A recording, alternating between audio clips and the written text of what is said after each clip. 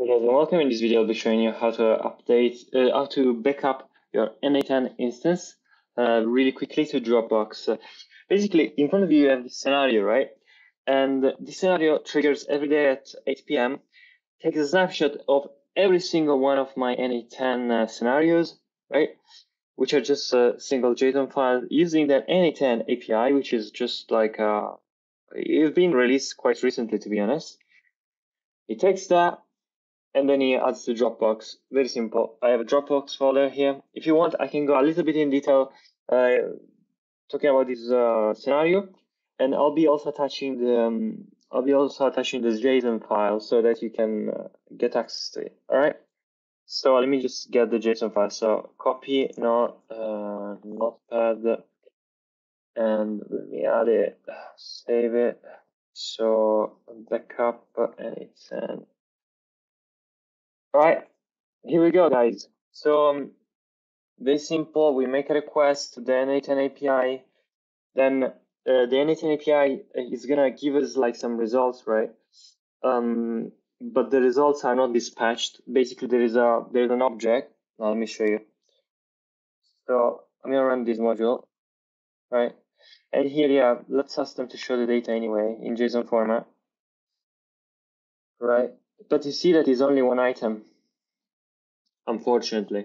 Unfortunately, to be honest, I mean, but like you need to play around with it. So there is one data object here, right, that contains a lot of child items, right?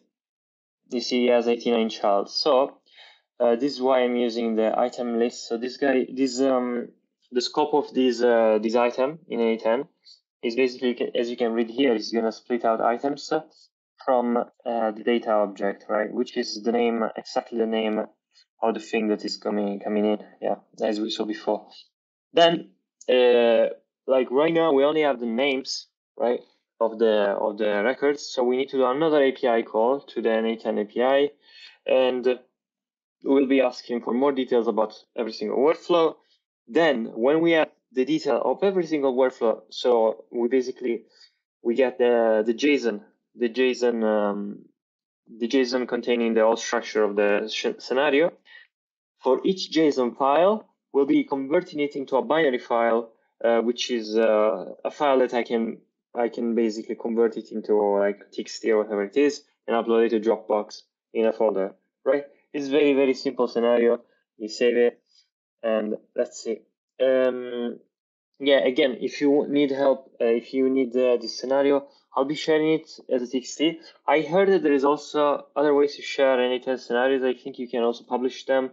I'll be checking it out as well while after I end this video, okay? If you have any questions about this scenario or anything of N8N, like, because I'm a true master of this software, like we have more than thousand of automators, hundreds, I'd say, that are running like clockwork, and are helping all of our businesses. So please do let me know if you have any questions. This tool is free, to be honest. It's crazy that this tool is free. I'm really blessed to have it.